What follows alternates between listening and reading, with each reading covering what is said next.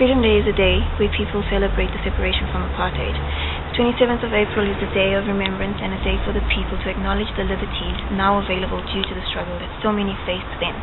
For the many men and women who fought for the right of people of color to be treated equally, and also mark the first post-apartheid elections.